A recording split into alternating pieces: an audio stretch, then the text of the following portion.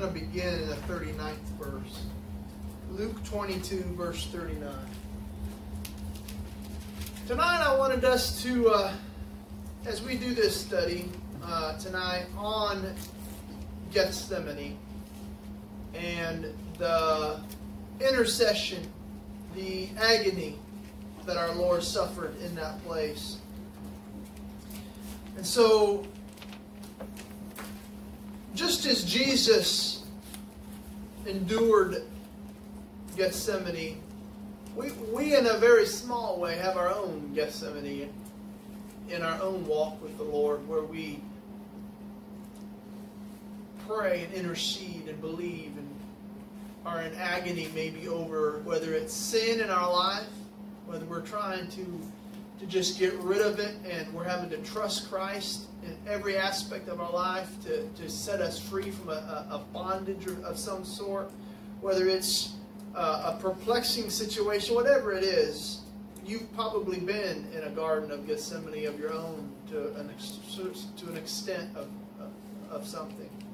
So tonight I wanted us to look at what our Lord endured, some things that He shared.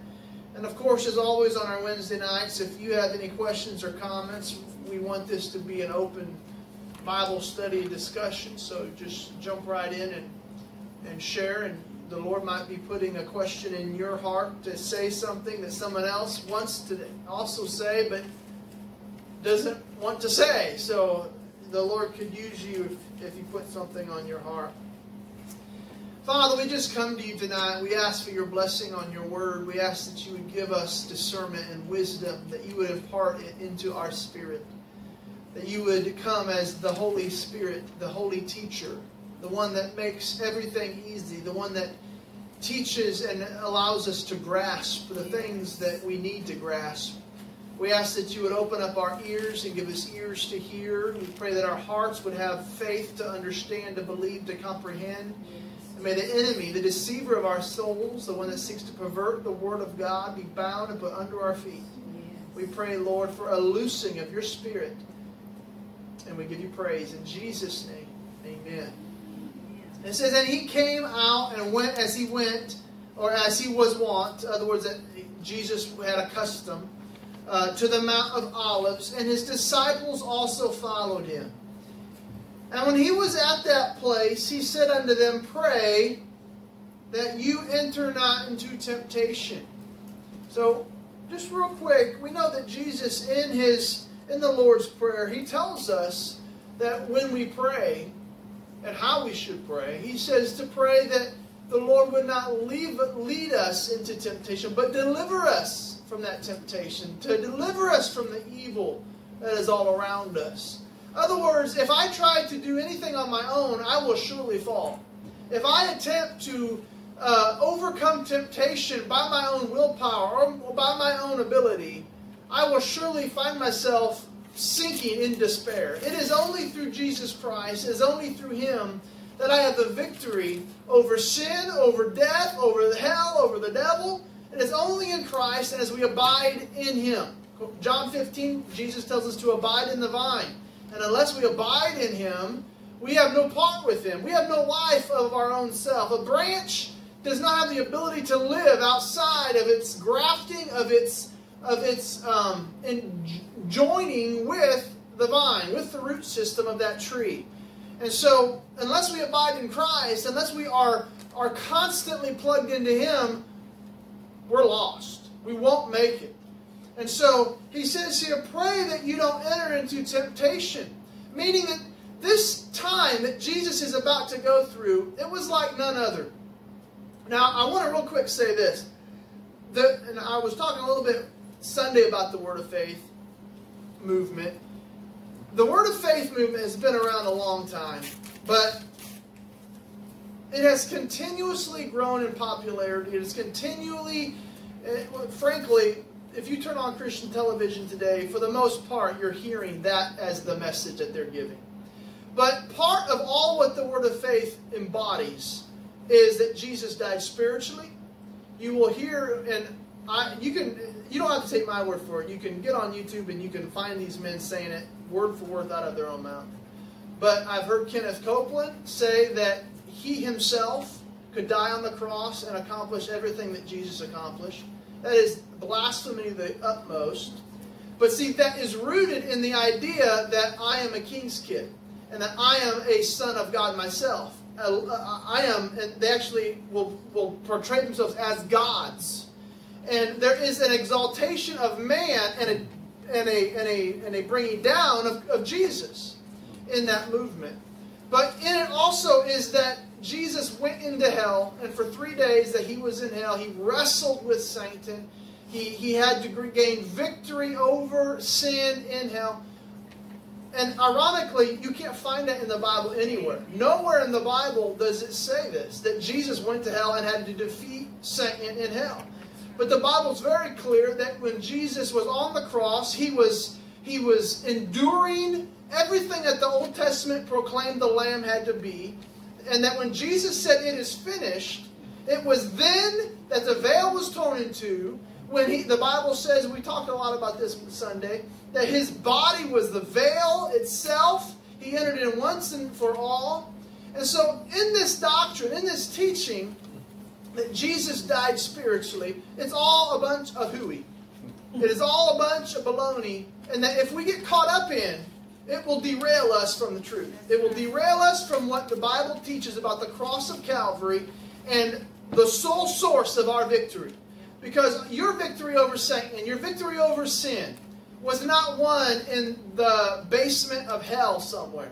It was won when Jesus Christ gave himself at the cross. Glory. And, Jesus was, the Bible does tell us that for those 3 days that and it doesn't give us a lot of information on those 3 days that he was in the tomb. So anybody who puts a lot of additions in there, they're adding to God's word. But it does tell us that he went in and he led captivity captive. In other words, the people of the Old Testament, King David, for example, you can read Hebrews 11, all those men and women of faith. They were in paradise, the Bible would say.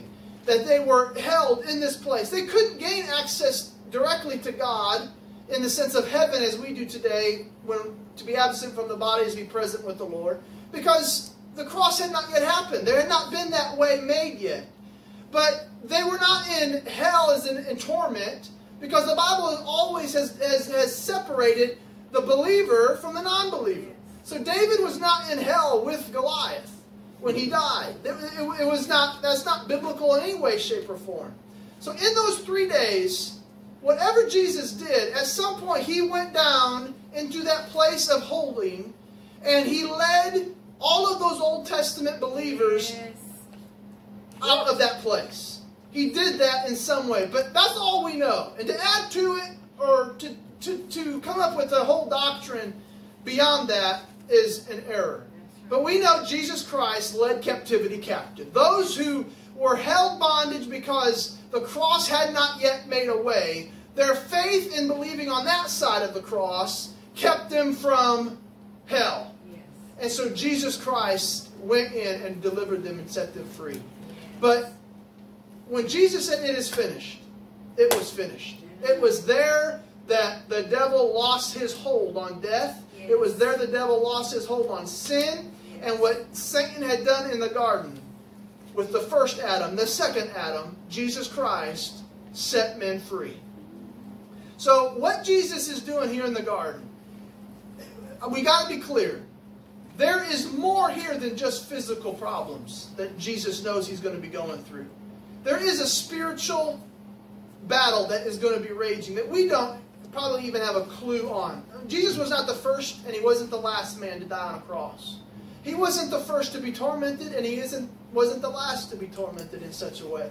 So to think that all of what Jesus is about to go through and the agony he is feeling in Gethsemane is all natural is an error. Because it was far more as he took upon himself the sin of the world. He became our sin offering. And just as under the law, they would lay their hand upon that lamb, and as, for instance, if I was under the law, I would come and I would place my hand on the head of the lamb, and by the virtue of that obedience, my sin was transferred to that lamb. And that innocent lamb was then killed, sacrificed because of my sin. But it wasn't a perfect sacrifice because I had to do it continuously. I had to do it every single year at the Day of Atonement. And as I continued to fall and fail and mess up, I had to continually come in and offer up sacrifices accordingly. So it was an imperfect sacrifice. But Jesus was about to enter in once and for all. Yes. And you know the powers of darkness was at work. They were at work against him. And he says here, pray that you enter not into temptation. And he, Jesus, was withdrawn from them about a stone's cast. And he kneeled down and he prayed. And he said, Father, if thou be willing, remove this cup from me. Nevertheless, not my will, but thine be done. We see here that point of surrenderment. We see here where Jesus is fully aware that not only will he be delivered up in just a few hours, not only will he be betrayed by all of his own disciples, not only will not a single one stand up for him, but he is about to be brutally beaten. He is about to be nailed to a cross, and for 6 hours he will hang publicly naked for my sin. He knows this. And he knows that that's just the physical. He knows that there is going to be the agony as sin is placed upon his stead. And God looks away. Now we see here, we know from the Bible that everything Jesus did was in perfect will of God. He did not do anything of himself. He clearly stated that everything he did was led by the Father. And so for this moment in time, for the first time ever, the Son of God will have an absence of the of the Father being with him, as God has to look away. And that's why when Jesus was on that cross, he said, Father, why hast thou forsaken me? But all of that was foretold. The Scripture foretells that in the Psalms, that word for word the Messiah would say that. When you read Psalm 22, it's called the Psalm of the Cross. There is so many in that one Psalm of David that Jesus uttered word for word as he fulfilled every single dot and tittle of the law. But as Jesus took upon himself my sin, God had to look away. The agony of that. So I want us to understand here, Gethsemane is more than just Jesus thinking, I'm going to be persecuted physically. He recognizes the all-out attack against him spiritually. He recognizes that there is going to be the weight of the sin of the world literally placed upon him. When John the Baptist saw Jesus, he says, behold the Lamb of God who takes away the sin of the world. And so as that sin was transferred from me to that Lamb, by virtue of my obedience to place my hand upon that Lamb, Jesus Christ was that same Lamb of God, that he would bear the sin of the world upon himself. He says here, if there be another way, if it's possible that this cup could be removed from me. Jesus is getting to that place where he is completely surrendering his will to the Father. I want us to keep your spot here in Luke, but let's turn to Hebrews chapter 5,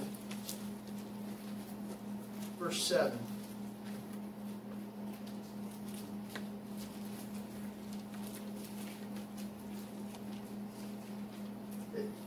It speaks of this agony that our Lord was in.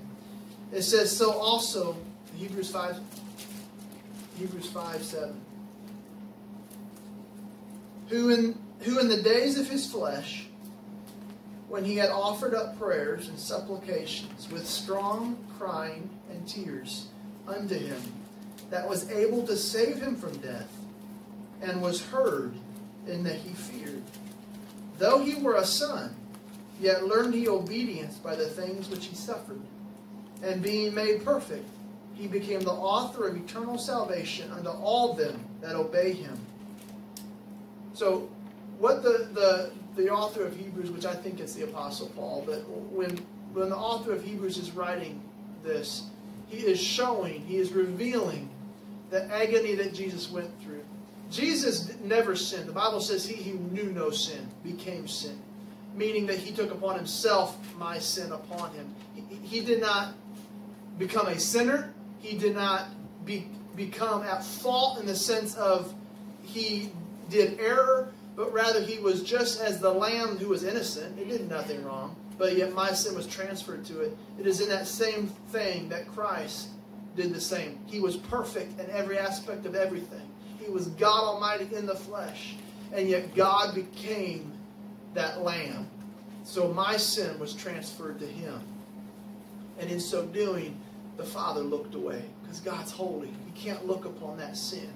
And he looked away as Jesus suffered on that cross. He did it for you and I. The agony that Jesus is suffering in the Garden of Gethsemane is more than agony of just the pain, the natural pain. It is the agony of knowing all that the next hours are going to hold in the spiritual sense of everything that's happening. But praise God, Jesus Christ surrendered to the will of the Father. He surrendered to not my will, but your will be done. And when Jesus got up off of his knees and he settled in his heart, he knew what the will of the Father was. It would read on. If you turn back to Luke 22, and I'll stop here in a moment, and we can, if you guys have anything you want to share, to show the agony. You know, it would tell us that his sweat was as great drops of blood. The agony that Jesus was in the grueling turmoil of him knowing what is about to take place. But it says in verse 43, there appeared an angel unto him from heaven, strengthening him.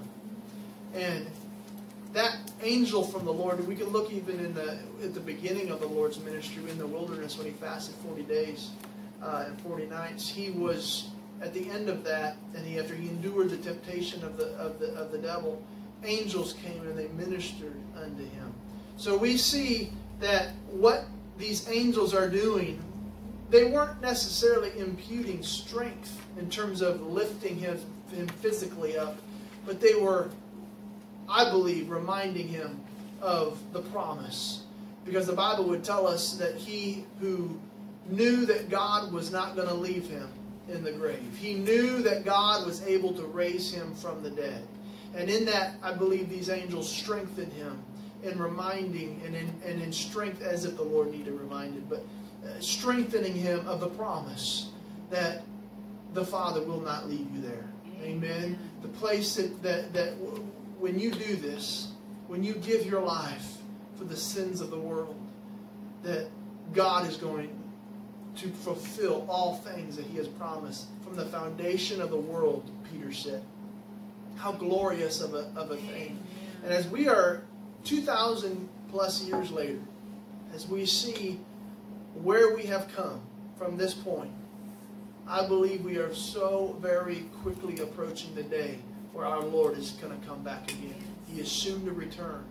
And I believe that Jesus Christ is, well, I believe it could be today. I believe the Lord could come back before we're finished here with this. And that needs to be the heart of the believer, is always watching and waiting and praying for the Lord's return. But as we're looking at this, Jesus surrendered his will into the Father's will, that his will be done. And as he did so, and as he completely submitted to the Heavenly Father, as he did that, strength was given to him. He rose up off of his knees, and what was lying ahead, the scripture would say in verse 53, Jesus says, when I was daily with you in the temple, you stretched forth no hands against me. But then he says this, but this is your hour and the power of darkness. Meaning, Jesus is revealing that as these men, as Judas betrayed him with a kiss, he's saying, this hour has been given to you. It is in the Lord's hand. He told Pilate, he says, when Pilate said, don't you not have the power to kill you or to set you free? Jesus, after being silent for so much, he said, there is no power been given unto you except what my Heavenly Father has given to you. Yes. And at that moment, the fear of God struck him, but it wasn't enough to save his soul, but it was enough that he sought to set Jesus free from that moment on, of no avail. But at any rate, Jesus is saying, this hour has been given to you. What you're doing, the betrayal, the crucifixion, all of this, it is because it has been given to you to be able to fulfill all this. And he reveals who's behind them. He says the powers of darkness. Yep. And so we understand even from this that Jesus is revealing the agony that he was in the garden was far more than just the agony of knowing I'm going to be crucified. But it was the agony of knowing the powers of darkness that were at work in the spirit realm behind all of these things. But praise be to God. When Jesus said, "It is finished," and he breathed his last breath, and it says he gave up his spirit, because it needs to be made known. Jesus said, "No man takes my life from me, but I lay it down."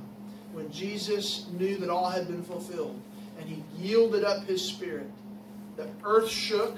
Even the Roman soldier says, "Surely this man is the Son of God." And the Bible tells us in Matthew that the graves opened, and prophets of old actually were resurrected back to life again. And they, after Jesus' resurrection, walked about and showed themselves around in Jerusalem. That's pretty awesome. Yes. As we see all that, when Jesus said it was right then, the earth shook, the veil was torn in two, and Jesus Christ fulfilled all things. And 3 days later, Jesus rose from the dead. Amen. And it needs to be known. It needs to be known. And I told you I'd stop and let you guys say. But when they put that boulder or that stone rolled in front of the tomb, when they put the watch there to keep the disciples from stealing the body, God's ultimate plan was to add witnesses upon witnesses that it was impossible that the Jews did not steal his body, because there was a Roman guard right there. It was impossible for him to just walk out, because there was a stone put there. It had to have been the Lord Jesus Christ raising from the dead. And that stone was rolled away by the holy angels. And the Roman soldiers saw the earthquake, they saw the angels, and they went, and they were paid off to say that the Jews stole the body. But we know differently. Amen? Amen. We saw the Lord. Hallelujah. Amen. Anybody with anything that you want to share real quick? Comments, questions? Go ahead. Well, with back to the captivity captive, we know that because of the story of Lazarus and the rich man. Yeah. But there was a great gulf between them, and the rich man was asking Abraham. Right. So we know that there was a place where the Old Testament saints were, but it wasn't. Can you guys hear Lena? She was saying that the parable of the rich man and Lazarus shows how, in terms of leading captivity captive, that the rich man died, he went directly to hell. Lazarus, and when you read that, that's not even a parable, because when you read it, Jesus doesn't say it was a parable. I believe there was a real rich man and a real Lazarus at some point in time, and Jesus is referring to this story of these two people. And the Lazarus went directly to be in Abraham's bosom, is what it is called, in paradise. And Jesus, well, Abraham says it, but Jesus says that there was a great gulf between the two, and that they could not interact. So, being in Abraham's bosom is not being in the presence of God in the sense of it. When Jesus is explaining that, those Old Testament believers had the promise of not going into the hell that the rich man had. But yet, as according to Hebrews, their promises, they're waiting for them to be completely fulfilled until after the cross of Calvary, and Jesus leads them in. But even to this day, there are still believers waiting. We're all waiting for the glorified bodies that we're one day going to receive. And prayerfully, when the trump sounds and we are the ones that are alive and yet remain, that we will just be a blink of an eye behind all those saints of old that get their glorified body. But they're still waiting for their glorified body. They're waiting for that promise to be done. But right now, they are in the presence of the Lord Jesus Christ. Yes. We know that because we don't believe in soul sleep. We know that the Bible says to be absent from the body is to be present with the Lord. Amen. Anybody with anything else?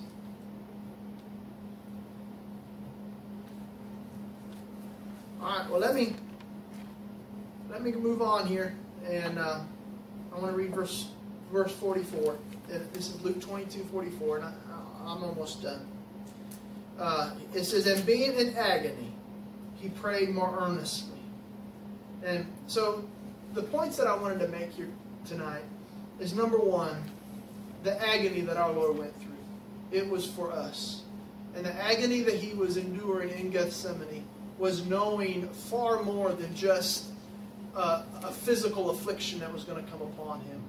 And I know that we've heard of the history of the cat of nine tails in terms of the whippings upon Jesus' body, and people say that he was whipped 39 times, and based upon tradition and these types of things with shards of glass and bone, and the Bible doesn't actually say any of that. But when you look at the Old Testament and you read Isaiah 53, when you read of these prophecies, we tried to picture what it might have been like. But we're going by tradition on some of those things and history on what types of whips they used and such. But when you read Isaiah 53, when you read the Old Testament prophecies, it says his visage was so marred, he did not look like a man any longer. When you read of his beard being plucked out, when you read about these types of things, even the victor's crown, it doesn't tell us how big those thorns were, but history would tell us of types of thorns that grow in Jerusalem at that time, and the agony of those thorns piercing into his brow, and our minds cannot even imagine. But whatever tools they used, we know that our Lord was beaten beyond our own ability to comprehend. As the Son of God was spit upon, I get sick to my stomach when I read of those Roman soldiers who blindfolded the Lord. They spit upon him, they whacked him with sticks, and they said, "Prophesy which one of us did it." When I read that, I think God, in a moment of a thought, could have vaporized these imbeciles. They had no idea what they were doing. They had no idea who they were messing with. And yet for the love of God, he endured that for me. He knew Lathan was going to need forgiven. He knew the world needed him to endure this. And so he endured not just the brutality of it, but he endured the shame. He endured the mockery as these pathetic imbeciles of Pharisees laughed at him on the cross. And they said he healed others, but he can't even heal himself. The absolute blasphemy of these peons, not even understanding that they're crucifying the God of the universe. It breaks my heart that the whole time he was thinking of you and me. And yet, this is what our Lord endured. And I want to encourage us, he endured that agony for us. And so, you might have a Gethsemane, which is like this compared to his. It's minute. But when we're in our own little struggles of life, we can feel like we're in that place. He told the disciples, he said, "Why do you sleep?" He said, "Pray lest you enter into temptation." Which tells us that when we're praying, that is a communication with the Holy Spirit as we submit to the will of the Father. It will keep us from the hour of darkness. It will keep us from those bad times that we are going to be facing. And I've said it before, and I'm going to say this in closing. I believe America, I believe we the church, and this isn't new. This isn't because of what's in the news, because you can look back and see that I'm not changing my message based upon what the news says. But I believe the church is in for some persecution. I believe the church needs to get ready. But the truth is, the true church has already been ready. Because if anything right now is taking the church today by surprise, and we're starting to now say, we've got to get ready, I'm afraid, I guess I'd want to say, where have you been? Because if 2020 wasn't enough to get you ready, then what are we waiting for? I'm afraid that we might be beyond apostasy at that point. But when we're in our Gethsemane, when we're enduring prayer, we've got to find that place of prayer. find that place of surrenderment to the Lord. It's been said that in the garden, Jesus found the place of surrenderment. He found the price of surrenderment. And then he found the peace of surrenderment. And I guess I would want to conclude this thought with that. That when we are in our own Gethsemane, we've got to surrender to the Lord, to His will, and allow His peace to then come upon us. Because when we have the peace of God, there's nothing we can't face. When we know that we are in the will of the Father, and that what we are about to encounter, and it would show us that God did not withhold the trial from Jesus. When Jesus said, if this cup can pass, let it pass from me, but not my will, but your will be done. Jesus did not, or God did not grant that He did not have to go through it. But He gave the power and the strength to make it through. And 3 times, the Bible says, Paul asked God to remove the thorn from his flesh. And every single time, God said, my grace is sufficient for you. And you and I aren't promised to have every thorn removed from our side. But we are promised that the grace of God will always be sufficient for the trials ahead of us. And the 3 Hebrew children got thrown into the furnace. But there was a 4th man in the fire. Amen.